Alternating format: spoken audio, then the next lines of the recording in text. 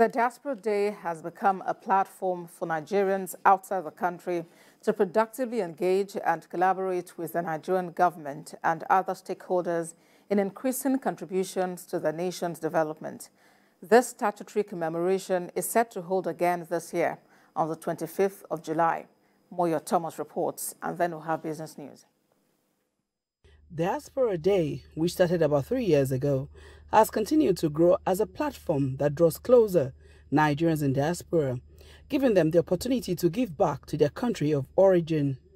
The yearly event, which is the brainchild of the Nigerians in Diaspora Commission, allows Nigerians outside the shores of the country to invest in various sectors of the economy. This has become important as it gives relevance and recognition to the over 17 million Nigerians outside the country.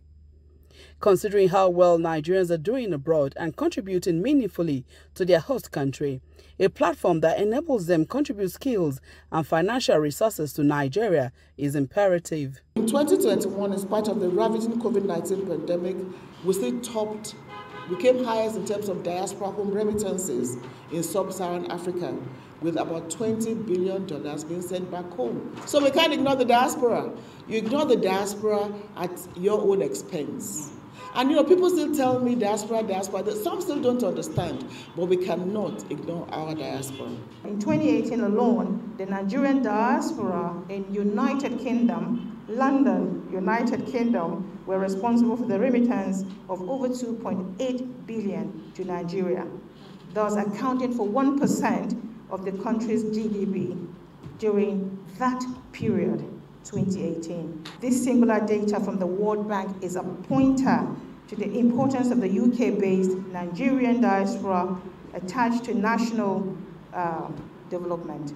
One of the issues Nigerians in diaspora strongly hold dear is opportunity to vote in Nigeria's election, considering the high remittance contributed to the country. Chairman of NIDCOM says continued advocacy is needed to realize this, as Nigerians in Diaspora organization, NIDO, UK, says it has written over 200 letters to the National Assembly to consider a reform that enables them vote. The Diaspora Day as a platform has helped Nigeria attract investment from diasporans in areas of medicine, ICT, food businesses, and others. This year's Diaspora Day promises to do more. Moyo Thomas, TVC News, Abuja.